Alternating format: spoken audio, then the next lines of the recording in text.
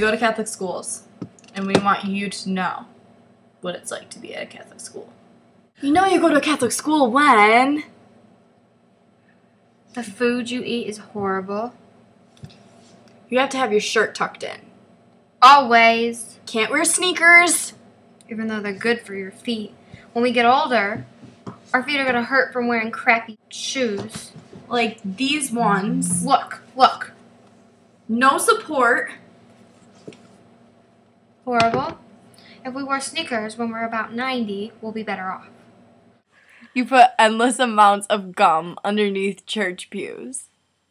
You lie. A lot. You miss school regularly for multiple doctor appointments. This bitch.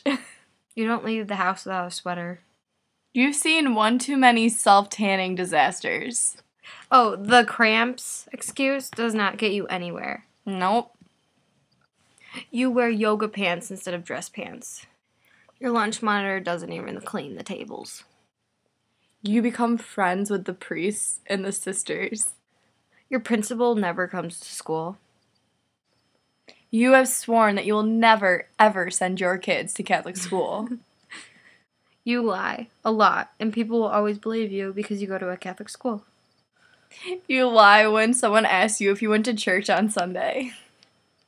You'll get written up if you're chewing gum during Mass. If your polo isn't tucked in, you get written up.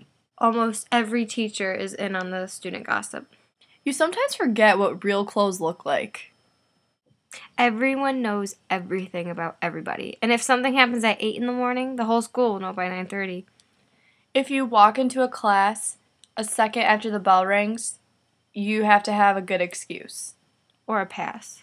Parents seem to think you are a great influence on their child. You basically cheat on every test.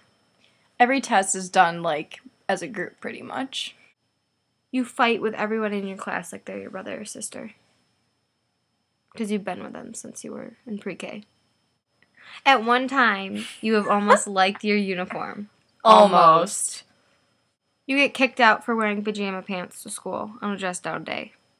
You hate your principal and you know where he or she lives. If you're not wearing Sperry's, you're not socially acceptable at our school.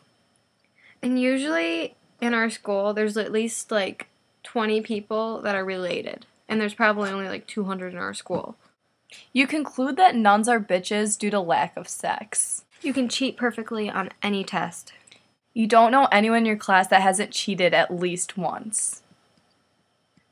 You'll probably become an atheist after you graduate.